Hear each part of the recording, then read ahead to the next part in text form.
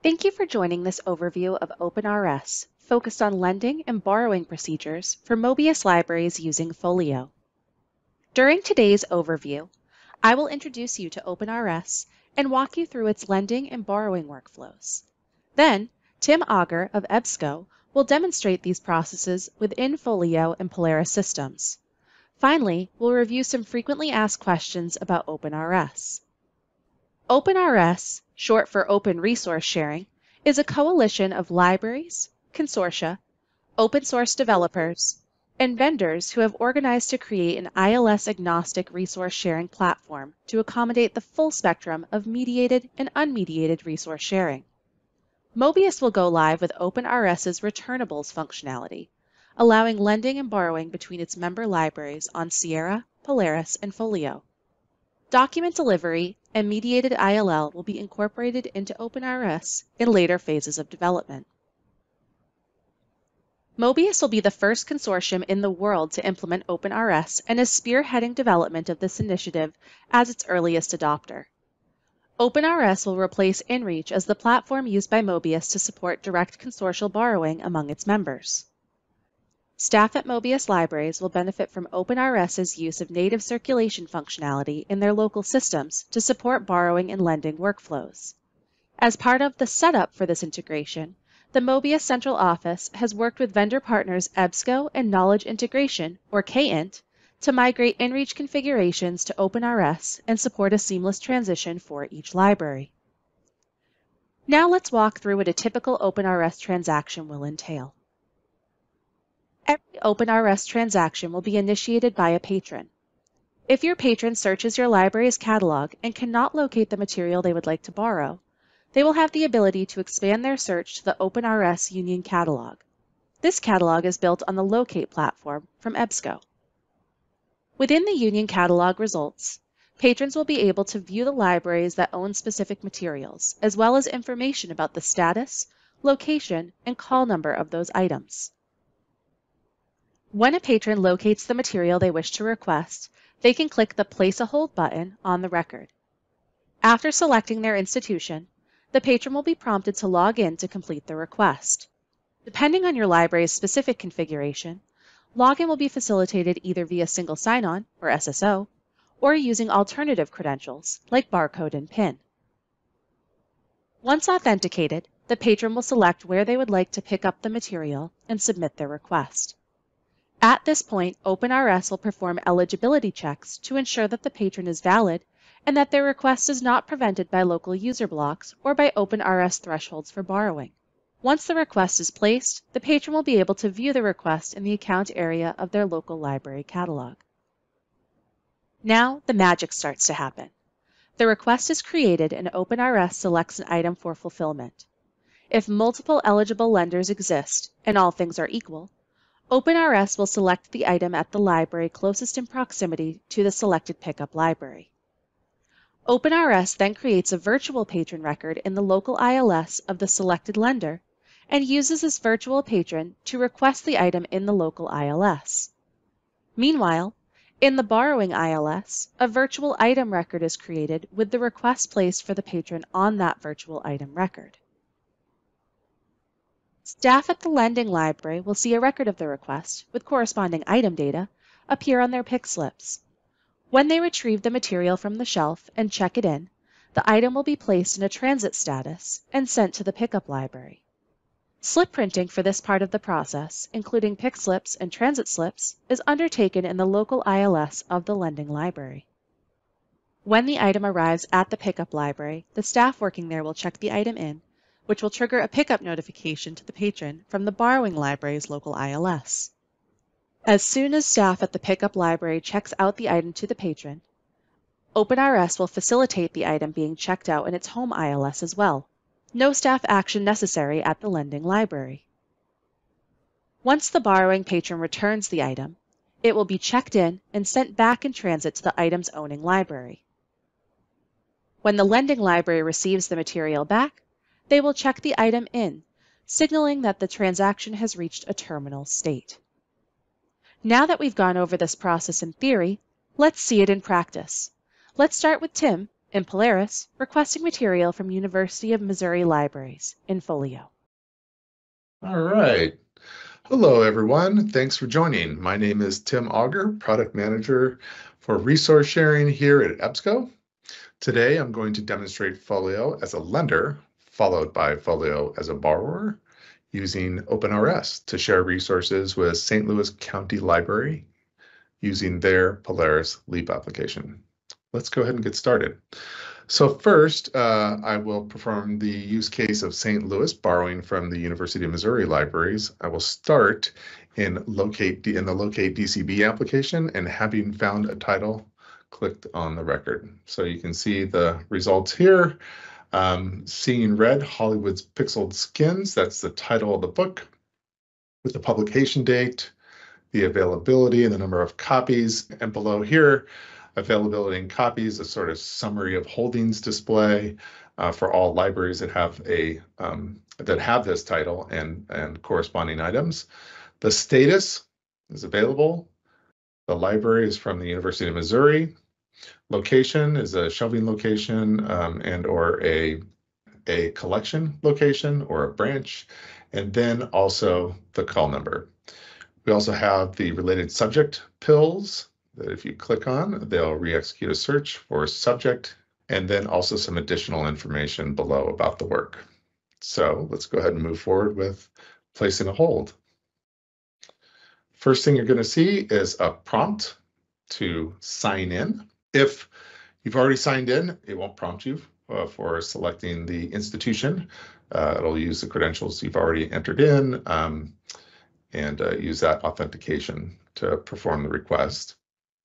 So today, as I noted, I'm using St. Louis County Library as the borrowing system. So go ahead and click through, and then I've used this patron a few times before, so I'm going to use it again to place a request on this University of Missouri title. Authentication is taking place against the local library system or against the SSO system. Let's go ahead and choose a pickup location. It'll be Daniel Boone. And from here, all right, place the request. So we'll go ahead and pause here and let the DCB do its magic. It will create some requests in both the borrowing library and the lending library. All right, we'll go ahead and resume. It looks like the DCB was successful in placing requests in both the borrowing library and the lending library. So let me go ahead and take a look at the folio. Here we have, we're going to take a look at our requests application. So we'll go ahead and choose pages. These are the types of requests that the DCB uses. And we'll put it into reverse chronological order. You can see at the very top here, we have the title, the year of publication, item barcode, the type of request, which is page, and the request status, along with the requester. It's really important to note that we do not share personally identifiable information in OpenRS, and so that's why you'll have this generic patron name, but you do have the barcode and you do know which library that patron belongs to. So if you need to get a hold of the borrowing library, you can go ahead and contact the library and then refer to the corresponding requester barcode. So that's what that looks like. And then this is more detail on the request side. Going to scroll down here. You can see the requester has a requester patron group that identifies the privileges that patron has in Mobius. And then we also have the whole type preference, and then also really important, the pickup service point, which is going to be St. Louis County Library.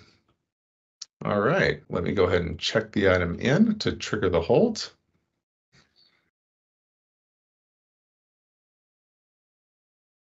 Okay, as you can see here, we're prompted to print an in-transit slip.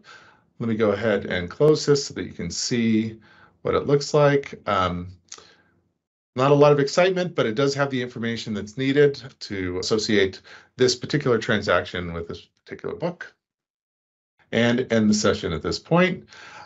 So here we're going to pause to let the DCB do its magic, and then we'll come right back with what is happening on the borrowing side.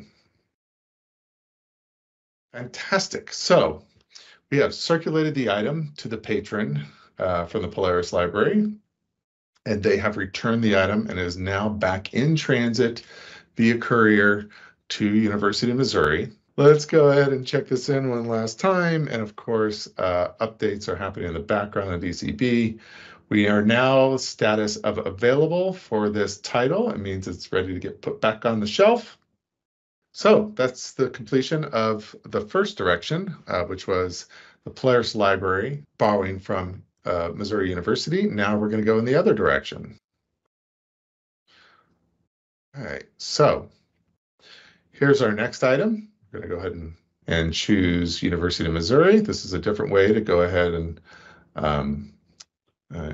get you signed in. You don't have to wait for placing a request. You can sign in advance. And there we are. We can see that we are actually in our University of Missouri patron account. So, all right. So, got a lot of items from St. Louis County. So let's go ahead and place a hold. And this will once again be for a University of Missouri item. So we'll choose a pickup location that makes sense for that patron, and that is MST Circulation, so preferred pickup location. All right, place the request. Now we'll once again let DCB do its magic, and we'll return in just a minute. All right, it's time to resume. The updates in the DCB have resulted in successful transactions and requests placed at both the borrowing and the lending library. So let's go ahead and take a look at the lending library. All right, in the Polaris system, we have checked in the item, which will trigger an update to the DCB to then update the Folio system. And it's in transit, and Folio knows that it's in transit. So that's great. So let's take a look at the user, and we can see that request.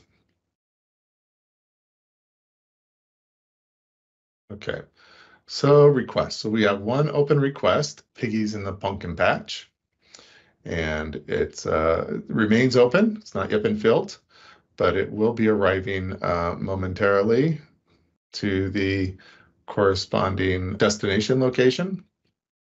And we'll go ahead and check that in. I'll switch service points just to make it a little bit easier. We don't have to put it in transit again. Let me go to check-in, check in the item. Fantastic. And yes, we do have another slip. This one, we'll go ahead and take a look at that. Fantastic. So it's changed to awaiting pickup. This is exactly what we would expect. And this is when the patron will be notified that the item is ready for pickup.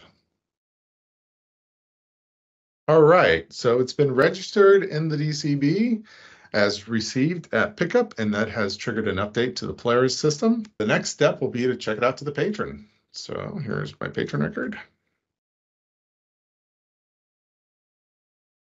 And I get a pop-up that says borrow has one item awaiting for pickup at this service point. So let's go ahead and scan the barcode and check out the item to the patron. There we go. Loan policy invoked was OpenRS patron, 28 days. The due date corresponds to that, 6/13/2024. And we are ready to give it to the patron to walk out the door. All right, so the DCB recognizes now that the item has been lent to the patron that the status in the DCB is loaned, and that results in a loan generated on the Polaris system. Okay, we're going to fast forward 28 days, the time that the patron returns the item, and we're going to check in the item.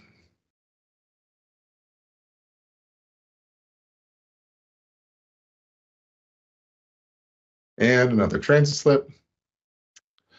And you can see the status of the loan is in transit along with the item.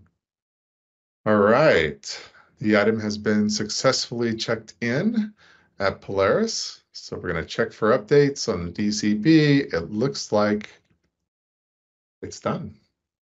Let's take a look at the user's requests and loans. Okay, so we've got no more open requests. That's what we'd expect. And we have no more open loans. That is also what we'd expect. If you click on open loans, you have none. But if you look at the closed, you can see that the item that we're just circulating to the patron is listed here. And that completes our demonstration. And there you have it. Thanks to Tim for producing the demo using Folio and Polaris both as lenders and borrowers. Before we conclude our training, let's review some frequently asked questions about OpenRS. Can patrons cancel OpenRS transactions? Yes. In fact, they can do so all the way up until they check the item out, even once it's on the hold shelf. This slide details what staff can expect for request behavior depending upon when in the process the request is canceled. Please feel free to pause the recording to review these scenarios.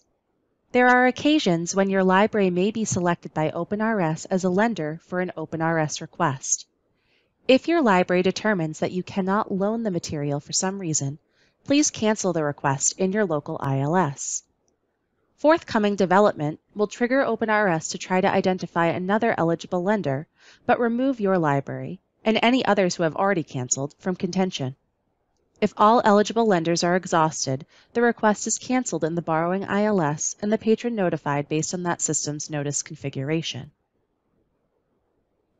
If at any point your library has a question about an OpenRS transaction, please notify the Mobius Central Office via the Help Desk.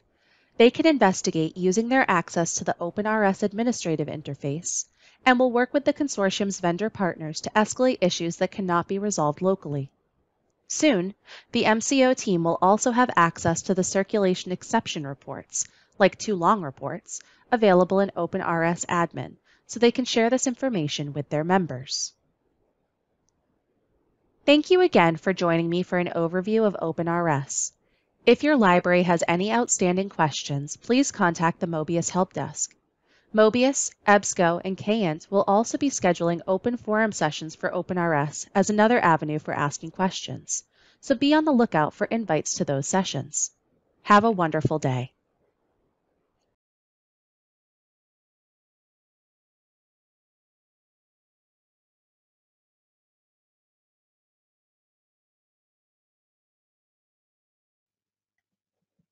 In users app, I type user ID, and in the opened profile, we see profile picture available. To add a photo, we go to Actions, Edit, then click Update under the profile picture, and we see two options. Let's start to add photo from local file first. So I pick up the photo, and then we can adjust the photo by rotating or zooming it in or out.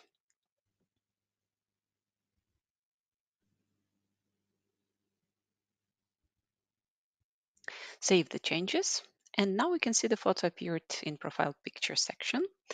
Then if we want to delete a photo, go to update, and now we can see the needed button. Let's try to add photo once more, but now using an external URL. Steps are the same: actions, edit, update, then paste the needed link and save.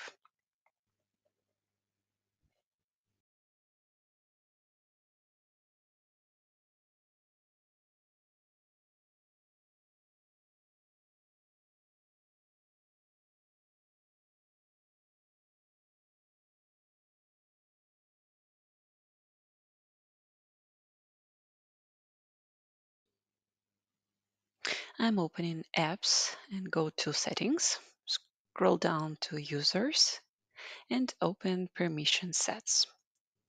In permission sets list, select check in all, click assign and assign button,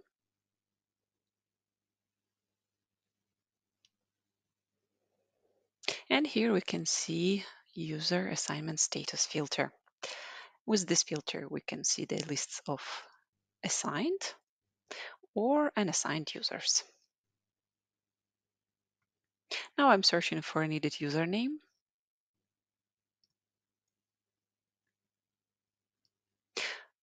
Put a check mark and save. And we see the confirmation that the permission set was assigned to this user.